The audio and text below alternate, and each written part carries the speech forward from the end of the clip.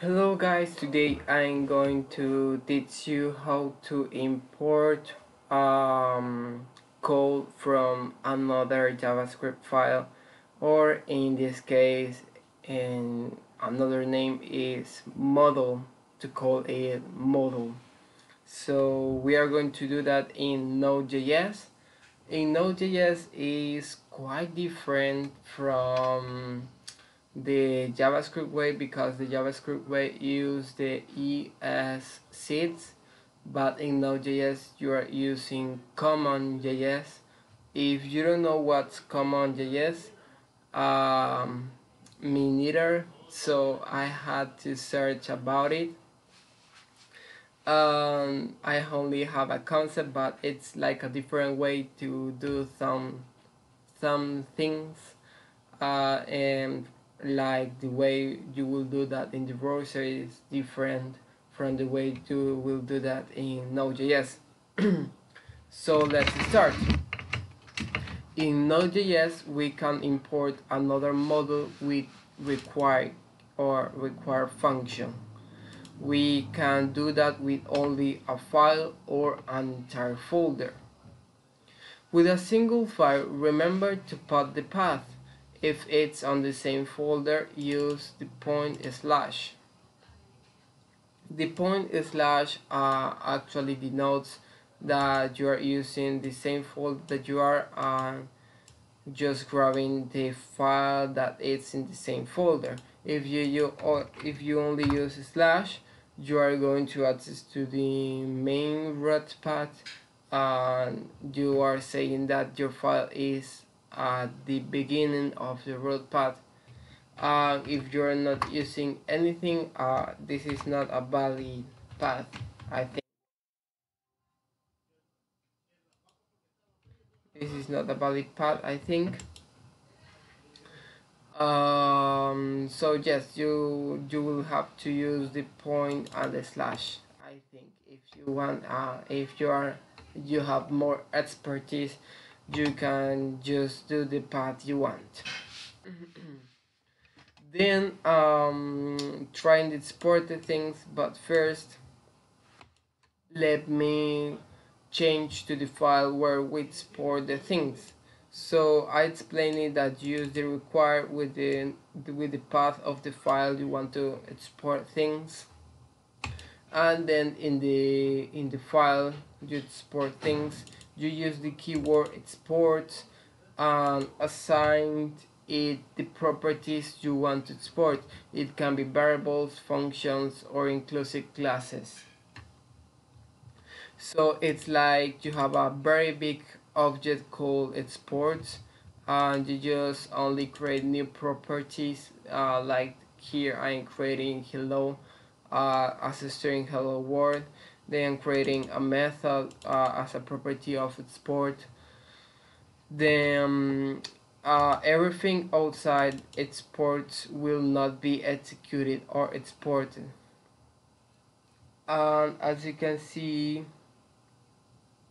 here, well, I think this is not true. This will execute it. No, that's true. I just had to remember. Sorry. Yes, the everything outside the exports will not be executed and will not be exported too.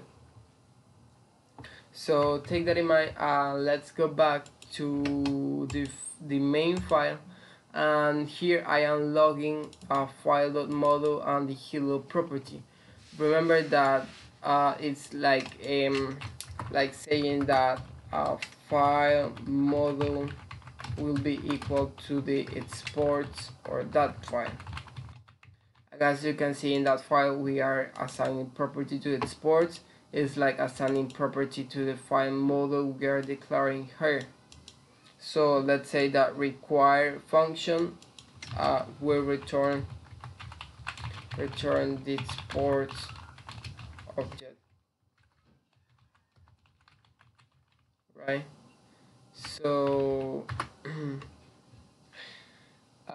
that's how it works, and we assign that object to the file model.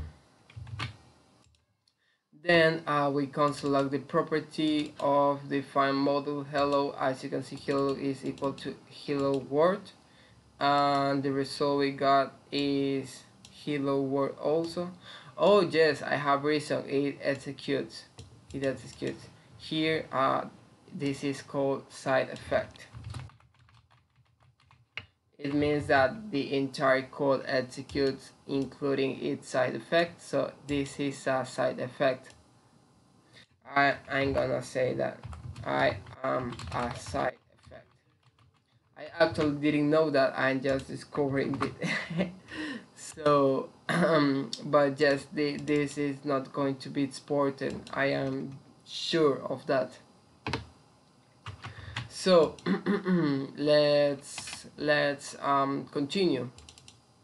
If I execute, for example, from the file module the method where I am, and as you can see here, the method where I am is it will log you are in the first module, and as you can see, I can execute that and the console will say you are in the first module, right? Just run this again to have the new thing. I am a side effect. Yes. Then the hello word of the hello property, and then you are in the first model from the where I am method. Then catching the error of not exporting thing, I just want to show you that you can't execute things that you didn't export because you are not assigning it to the export object. So for example, this function called I don't execute will not have this scope here. So if I call this, this will get error, file model that I don't execute is not a function, and that's because I didn't export that. But if, for example, I export it, I will be able to execute that function. Then let's go to exporting our entire folder. But for exporting an entire folder, in my case, I'm exporting my model folder here. You can see, yes, my model folder. You need to do an npm init to create a package.json, and there you will put all the information of your package, and it's important that in your package you put the main as another model.js or the main file you are going to use, and that's all. It will load the file, but it's very important that you have the package.js, and you can create it by doing npm init inside the folder you want to export. So you export, okay, here you export the folder, just doing the path of that folder. As you can see, I'm not doing any .js, I'm just doing the folder, and it will redirect to another model.js.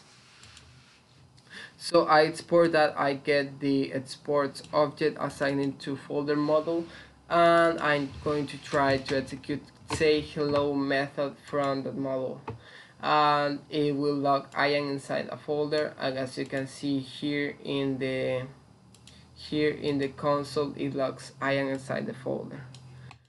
That's all. That's just the basic of how to export a model or a JavaScript file, function, methods, variable into another.